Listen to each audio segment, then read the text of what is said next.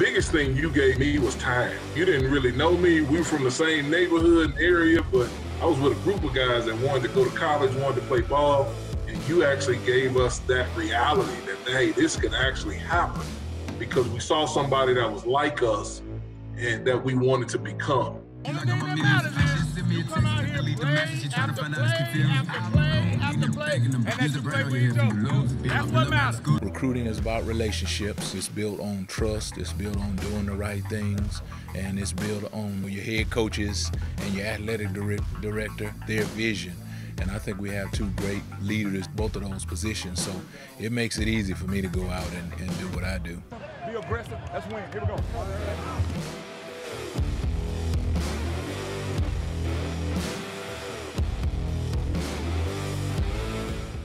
So Brandi, what I'd like to hear from you now, what we all would like to hear is how did you arrive at this point in your career? What were your stops along the way, and what were those significant moments that has made Brandi Stuart into the leader that she's become today? Oh man, I guess that starts with, my parents at this point. I was one of those kids, I hated school. Not like I hated school in high school, I hated school in kindergarten. I was trying to find ways to not have to go to school from a very young age. I have an older sister, she's 3 years older than me. We both wound up playing softball. So it's just two of us, it's two girls. My mom and my dad grew up in a 2-parent household, fortunate enough to be able to say that. And my dad played football, basketball, baseball at Richmond High in California. I'm a Southern California product. My parents were born and raised in Northern California. And my dad was coaching football. And my mom said, okay, so something's wrong with this picture. You're out here coaching other people's kids, and our daughters are cheerleaders for other people's kids. Like, if you're going to coach and we're going to spend time in sports, then you need to coach our kids. And so we went through a bunch of, different sports, and softball was the one that kind of landed and stuck. And so I played softball throughout my high school career. The reason I mentioned my sister, so she's 3 years older than me, she played softball, but it wasn't really her passion. And so her senior year told my parents, I don't really want to go out of state. I want to stay here. I want to go to UCLA. So they allowed her to do that, forego playing sports in college. And I thought, oh, wait a minute, that's a choice? Yeah. And they said, no, slow your roll. Somebody can pay for you. Excuse me. Somebody can pay for you to go to school. You're going to college and playing softball. And so that kind of kickstarted this whole thing where I was like, all right, well, if I'm going to go and have to go to college, I'm going to go somewhere where y'all have to call me before you come. And so all of my recruiting trips were the Midwest to the East Coast. Because I didn't think about going to school. I hadn't really done a lot of homework on any of the universities I went to. I really kind of went based on the coaches, their mascots, and where they were located. No idea. But I landed at Florida State, and it changed the trajectory of my life. I could have never imagined sitting in this chair. Didn't even know college athletics existed if it weren't for me going to Florida State. God doesn't make mistakes. And so I wound up going to Florida State. I got there as a wide-eyed freshman, and I wound up getting there and playing for a different set of assistant coaches than the ones that recruited me. And so that kind of threw me for a loop a little bit, because, I'm kind of one of those people, I got to know these folks, I'm in with these folks, and then all of a sudden the landscape changes. Different folks. So, I remember things were just kind of okay, right? So you already have a kid that doesn't want to go to college, and then I get there with people I don't feel like I really, really know. And I remember calling my parents. It was the day of or the day before we were going to play the University of Florida in softball, which, as you can imagine, being at Florida State's a big deal. And I just told them, listen, y'all may have to find me another place to go to school. This, I don't think this is going to work. And so they said, okay, well, this isn't really how this works. You're in the middle of a season. You're in the middle of a semester. Finish the semester, finish the season. If you still don't like Tallahassee or Florida State, we'll find somewhere else for you to go to school. But understand, anywhere you go that's not going to be home, there's going to be things you don't like. Adversity is everywhere you go. And so they told me to take some time to learn more about the athletic department, take some time to learn more about Tallahassee, give the school and holistic experience a shot. And then if I still didn't like it, we could revisit. So I rolled my eyes, hung up the phone, took their advice. And that conversation led me to a woman by the name of Pam Overton. And Pam Overton at Florida State at the time was like an associate athletic director for student services. And so I went in, talked to her, because I remember meeting her upon my arrival. And I was just kind of telling her what was going on, wasn't really kind of vibing with Tallahassee. And she said, well, try SAC, try our Student Athlete Advisory Committee. And I was like, what? All right, I'll try it, whatever. And it was my first meeting. Dave Hart was our athletic director. He walks in. And so everybody's like, oh, Dave Hart. I'm thinking like, all right, bro, what's this? He's going to kick off the meeting. We're going to do whatever we do, whatever. I'm still learning about this process. And he went around the room and asked each SAC representative to talk about what's going on in their program, anything he needed to know.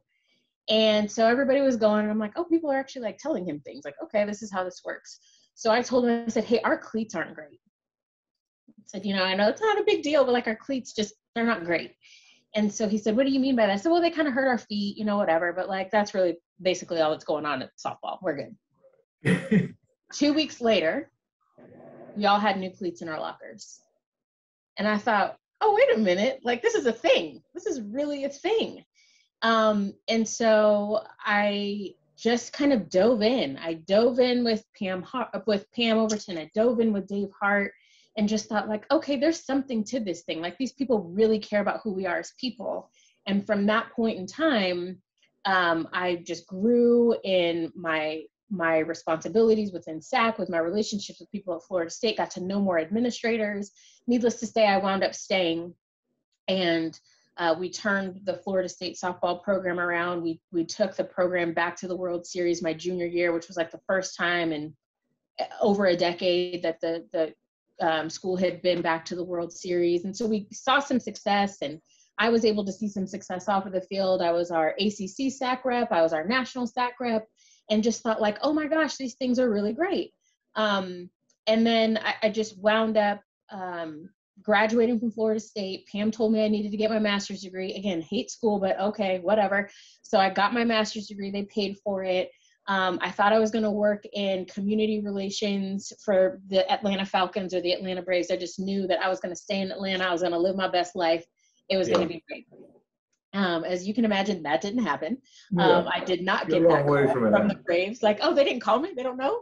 They don't know to call me. And so I wound up going back home. So my parents had moved in the meantime. They'd moved to Colorado. So I went back and I was living with them in Colorado, working at Nordstrom. And my boss at the time said, hey, we have this manager and training program. Would you like to do it? And I'm like, yeah, I guess, if I'm here, I might as well do something and keep rolling. And I'll never forget, it was an evening. I was on the Nordstrom floor changing out our displays, and Dave Hart calls. And I said, hey, Mr. Hart, how are you doing? And he said, what are you doing? I said, well, currently I'm in Nordstrom and I'm fixing I'm changing out the displays. And he said, okay, there's a job that's open at the ACC. It's in championships. I think you'd be a great fit for it. You should apply.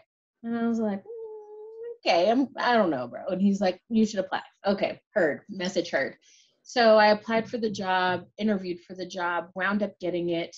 And that was the kickstart of my career in college athletics. And so I worked at the ACC as assistant director for championships. I was there for a year. I loved it. It was a great experience. But I realized I was too young to be working at a conference office. I was 24, 25 at the time. At lunch, everybody would sit around and talk about when they're retiring. And there's like 4 of us that are like, yo, we just started. Like, what's going on?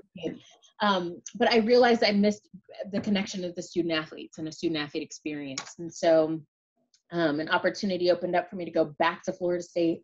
So I left the ACC. I went back to Florida State to work for Pam as the assistant director of student services. I was there for about 13 months. And she called me. I was moving from one apartment to another in Tallahassee. And she called me and she said, hey, would you ever live in Tuscaloosa, Alabama? And I was like, I mean, yeah, I guess, why not? My sister's on the moving truck, like, we're literally moving you from one place to another. And now you're talking about moving to a whole nother state. And so Alabama was looking for somebody to replace Karen Lee, who left to go to Ball State. And, you know, again, like when your mentors tell you something and give you some nuggets, you take them and run with them. And so I interviewed with the folks there and got to know Kevin Almond and Kim Johnson at the time. So she's now at TCU. And I took the job at Alabama. And I was there to run their day-to-day shop for life skills and student athlete development. Brandi, hold on one second. So when your wife kind of interrupts your podcast. Oh, you get up and go. I mean, because she's that wife that's going to just keep knocking. I know you're in there. I know you see me. I know you know it. You know my knock. You know my knock. All right. I'm sorry. No, you're good. So, so worked at Alabama. I was there for about 7 or 8 months, and I got a call from some of the senior leadership at Florida State. There had been a transition in leadership and some changes made, and so I got a call to ask if I wanted to go back to Florida State and take Pam's job. And she was one of the staff members. They had just transitioned the whole senior staff, and that was probably the most challenging decision I'd made at that point in time in my career. Knowing how that transition happened. But then I thought to myself, but I can honor her and everything that they've done by going back to Florida State to restore and uphold the culture that had been built. And so I went back to FSU. I was there for about 4.5 years or so. And I'd been the interim SWA a couple of times. We'd had some turnover. But I got to a point where I was just a little burnt out, and I thought, like, all right, I'm burning the candle, both ends, in the middle. What am I doing? I don't have a social life, a personal life, all of these things. It was just me, my dog, and my townhouse. So I left college athletics. I went back home to California, and I worked in high school sports, which I thought would be just much easier, no drama. Well, okay. So then back in high school sports in Southern California, where you have all these kids that are transferring from school to school, all these different pieces. And so I did that for about 3 years, but I realized as much as I loved having a social life, I really missed life with student athletes and being able to pour into them and build with them and build a program. And so an opportunity presented itself at UCF. And so I took a job at UCF. I was the SWA and senior associate AD, and wound up staying there for about 6 years, where I finished my career at UCF as a deputy AD under Danny White. And then this job opened up, and I got a call from somebody who said, hey, they're looking for, you know, an SWA at Texas Tech. And I was like, oh, that's great. Like, do you need some names, or what does that look like? You know, you need some help finding somebody. And they're like, well, no, we called to see if you were interested. And I was like, is it still in Lubbock? And they were like, yes. I said, no, I don't know. I don't know if Lubbock is for me. And then I just sat and I thought to myself, though, that time in my career, just looking at the different puzzle pieces that had been put together, I remembered that it's not where I live, it's who I work for. And I knew that Kirby Hocutt was, I didn't know him, but I knew that he was very well respected in this business and that he would be somebody that I could learn from. And I ultimately would like to be an athletic director. So I thought, why not give myself an opportunity to learn from someone different? I had done a lot at UCF and felt like I had left them in a good place. And so that brings me to present day where we are here. So I've been at Texas Tech now for about 7 months and have enjoyed this journey and learning about things in the Big 12. And as you know, all of the other pieces that have come along with that over the last few weeks with conference realignment, but it has been an incredible journey. I have been incredibly blessed with the opportunities that have been presented to me, but along the way, the common theme has always been student athlete development. It's always been having an opportunity to impact the student athlete experience in a really positive way. And everywhere I have gone, I have carried Pam Overton with me. And so it has been a blessing to be able to serve in those capacities. And I've just really enjoyed the opportunity to serve here as well. And that is now, of course, I've gone through your bio, but it's always really cool to take the words that you're reading and hear them from the person who walked the walk. And I think, you know, people can learn from our walks, however simple they may be to us. You can learn, because what I hear from you is, listen, you have to have good mentors. Yes. What I hear from you is that, okay, it's okay to not like school when you're in kindergarten, because eventually you'll get a master's degree. Yes. But I hear strong parenting. Yeah. I hear your parents being very much influential in your life. And I hear what you just said. I hear that the student athletes are important. The student athlete experience is important to you. And if I was a student athlete listening to this, I would understand that I have a voice. Yeah. If I jump on the opportunity, if I step out and be a part of SAC, yes, I can make a difference, you know, in what's going on in my world, right? Not leave it up to somebody else. Absolutely. So my next question is if you could talk to the young Brandi Stuart, she's young now, but the younger version of yourself, what would you tell that young lady that you know? I would tell her so many things. You know, I would tell the biggest things I would tell her.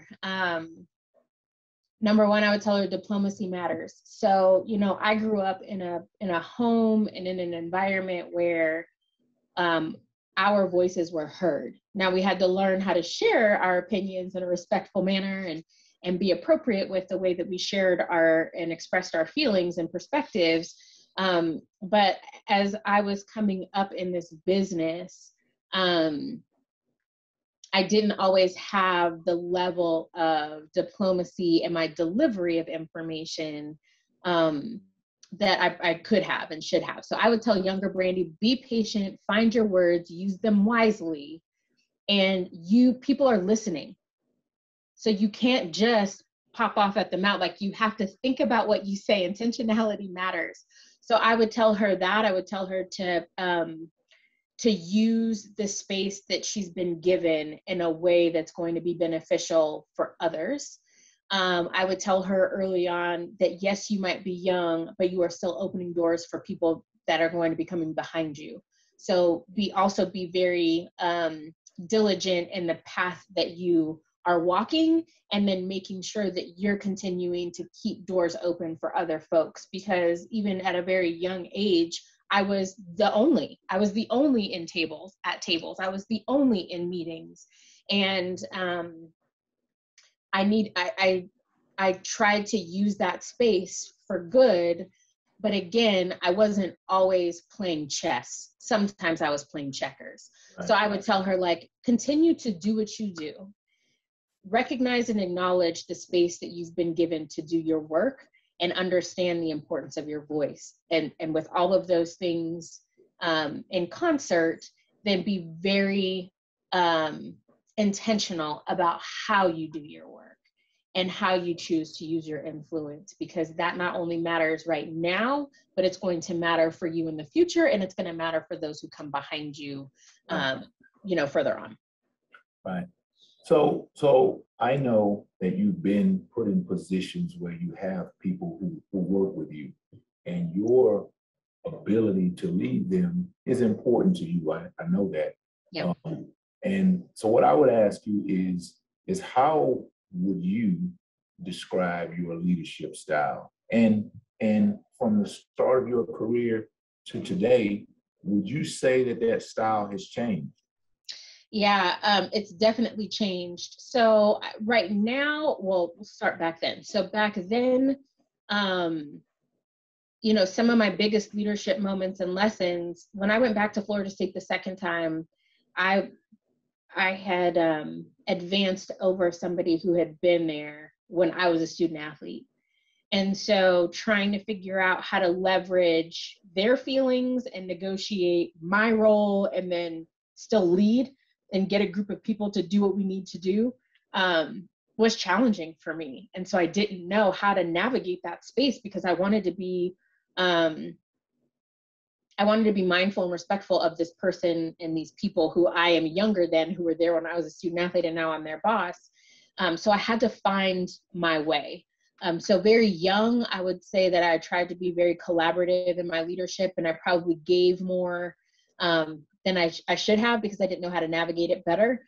But I was just trying to be a team player at that point, and not necessarily a leader in those spaces. I think where I'm at now, and it's not like a technical leadership term, but I'm a player's coach. You know, I'm very intentional about the people that I have control over hiring. But when I'm working with people or leading people, I really do try to meet them where they're at. And I challenge them and make sure that they're prepared to lead in a way that is going to be beneficial for their continued professional development. So I'm collaborative. I do set some standards and some goals though, right? So like I always tell people, I'm not easy to work for if you're just here to collect a paycheck or do the bare minimum. But we're going to work hard, we're going to play hard, we're going to have fun, but we're going to do it together. So I like for people to feel like they're on a team. We all understand everybody has their roles, but we're all on a team. We're here to do it together, and let's have a good time while we're doing it. But I'm also along the way trying to, again, meet people where they are to make sure that they're getting what they need in order to move to their next step. I like to have what I call Thanksgiving. I like everybody to be at the table. We don't have an adult table. We don't have a kids table.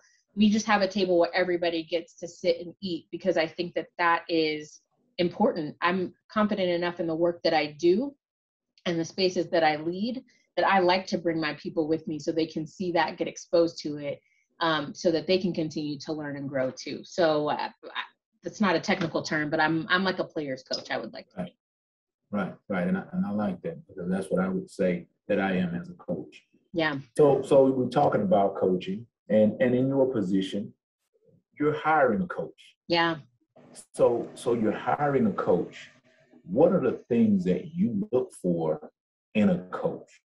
You know, someone that you want to bring on to your staff to coach your teams. What are the things that you look for in your coaches? Yeah. So something I learned from Danny White that I will take with me forever wherever I go. The first thing that we do when we're getting ready to hire a coach is allow for the student athletes to identify 3 or 4 representatives on the team to come and talk with us about what they're looking for in a coach, right? So they feel like they have a part in the process. If I've done my due diligence as a sport administrator, I know the makeup of that team and I know the culture of our space. So I keep those things in mind as I'm looking for a coach. So the first thing I do is I look for somebody who wins, right? Obviously you want somebody who can win, who can come in and produce. Outside of that, when I'm talking to coaches, I'm talking to them as people. So I want to know about them. I want to know about their family. I want to know about what their former student athletes would say about them. I want to know what their coworkers would say about them. I'm looking for somebody who can be transformational in their leadership, somebody who can come in and truly understand that student athletes are people first. You know, they're not students first, they're not athletes second, they're people first. So how are we going to groom and grow these people into becoming productive students, productive athletes, and productive citizens? So when we're in our interview process, so after you do all that legwork, right, and just do your background, when I'm talking to coaches, I don't ask any questions about the sport. The one question, that's not true. The one question I do ask is, how do you see your schematics marrying with the team that you have now? What does that look like? Because I want to know that they've taken into account the people they're inheriting, and that they're not just planning on once these people leave or once I push them out, this is what I'm going to do. Again, that goes back to the transformational leadership piece. You need to grow the people that you've got, whether you recruited them or not. Exactly. So I talk to them a lot about people. I talk to them a lot about, like, I ask a lot of personality questions. I ask a lot of character questions and behavioral questions. I ask about their staff. Talk to me about your staff. How long have y'all been together? Why do you like everybody? What roles do people play? I want to know that folks are thoughtful and methodical in the way that they lead and in the way that they coach. So those are the things that I look for when I'm hiring a coach. That's what's going to stand out to me, because I want somebody who can build and sustain a program and not just win with their people. they're going to have to be able to do that across the board. Which is, you know, in this day that we live in, this sports world that we live in, it's right now, right now. But like you said a minute ago, it's about dealing with people. It's about transforming people because they come to you as one person and they should leave as another, right? Yeah. It doesn't matter, you know, we would look and say, well, a kid came from this background and no, all of them should have the opportunity to grow and change over the course of the time that they're with you. I've had many coaches. We always say, if the only thing you learn while you're with us is how to tackle, how to run, or how to block, then we fail. And that's true, because as a former student athlete, man, I can't remember any of the coverages that I learned. Yeah. I do remember the fundamentals of tackling because I'm still teaching them. But it's so much more important, the things that those coaches told me off the field. Yeah. Much more impactful in my life today, the lessons that they taught me off the field. So as a coach, I really locked into that. And you know, sometimes my players, they make the faces that my kids make. Sure. So when I talk to them about how important it is to be early for the meeting, you know, nothing to do with the coach wanting to start the meeting on time, but it's just important to who you are. It's important to say to an employer, hey, I know my interview started at 2, but I'm going to be here at about 1:30 and I'm going to make sure this is still in operation, whatever it might be. But it's just good practice, you know, as a person, you know, who is looking to advance. So I got one final question. A lot going on over there, but I got one final question, and it's a question about your future, right? Where do you see yourself? And I know you're in this position at Texas Tech and loving it, but where do you want to be in 5 years when you think about your career? Yeah. I just that number, but you know. No, sure. You know, when I came back into college athletics, I thought that I always wanted to just be like the number 2. Want to be the number 2. I want to be able to help run the day-to-day operations of the athletic department. But what the time in COVID has taught me, what all of the social unrest and social injustices taught me, is that what it exposed for me was we don't have enough people in the AD chair who know how to provide transformational moments, experiences, cultures for student athletes. What those moments, what NIL, all these things are telling me is like at some point we became transactional. We became scared to talk to student athletes. We became scared to help young people. And I'd like to restore that back into what we do. And I know I'm one person and I would be at one institution, but the last 2 years have really changed and reframed what I want to do with my career over the course of the next, you know, however many years, 20 years, if I'm lucky enough to stay in this business that long. I would like to be an athletic director, to answer your question, in the next 5 years. There's one particular place that I would like to do that, but I'd like to be in a position where we're reframing the narrative and where we're taking some of what has been distorted back. I want to restore relationships and true, real relationships with people within athletic departments. I want to restore culture. I want to be in a position where young people value the moments that they're in and the people that are doing it for them. But I also want the people that are serving these student athletes to remember why we do the work that we do too. I think that there has been a lot of connective tissue that's been lost amongst the adults and the student athletes. And I am where I am today because Dave Hart was a transformational leader, because he cared about us as people, and because he built an athletic department where people cared about coming to work every day. And it wasn't to get their paycheck, it was to make sure that we were serving these student athletes and we were serving each other. And I don't think that we're too far down this path that we can't get back to that. But I do think that there are a lot of folks in our industry who don't believe it because they haven't seen it. And because I've been fortunate enough to see it and live it, I want to be able to be in a position to show that you can do it. You can win. You can win with integrity. You can win with relationships. You don't have to suffer comprehensive excellence for anything. And comprehensive excellence means that we really focus on the whole person, whether they're a student athlete, they're a coach, they're a staff member. We've got to get back to meeting people where they're at. We've got to get back to giving back to people and to build relationships. And I think that that's really important.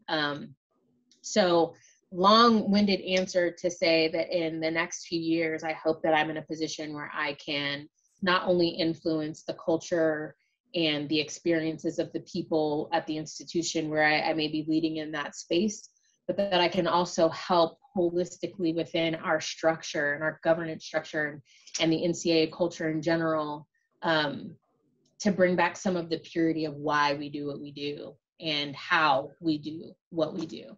So I'm, might be Pollyanna, but that's my plan anyway. Well, it's not Pollyanna. And the special thing about you, Brandi, is that, the first time I ever heard you speak, that's what I thought. It's this lady is a transformer. This lady is a special leader. And so I know Thank you. that's who you are. And so that's what you want to do. I just believe that God does not give us the passion to do the things that we do and not allow us to be able to do them. So you want to do that. As a coach, I'm listening to you and I'm thinking, she's stealing my stuff. Because I believe that, yes, it's football, but I believe that I am going to use football to change the world. Yeah. The people that I interact with, students, student coaches, student athletes, those people, those are my weapons. Yeah. I'm going to use them to change the world through football, through this game that we play and we think is real fun. I'm going to use that to change the world, to change the way we look at things, to change the way we look at one another. Yes. Positive deviance. Gotta have them. You're not Pollyanna. You're Brandi, and I'm very excited. So honored to have you on, and looking forward to continued connection with you. And we'll get this conference together. We'll figure this out because it's been around for a long time, and there's a lot of special people that are a part of it, and it serves communities, great communities. So I'm excited about where we're going there. And don't let anybody, like my mom used to always say, don't let anybody tell you any different. And so, but again, I thank you, and I enjoy your day, and good luck to you guys. Good luck to you, but good luck to you guys as we keep rolling throughout this season. Thank you. Same to you. Thank you so much for having me. I enjoyed the conversation, and I know our paths will continue to cross, so I look forward to it. And best of luck to y'all, to you and your career. One day I look forward to the day that you have your press conference as you're announced as the next head coach of whatever program. ABC University. Fantastic thing.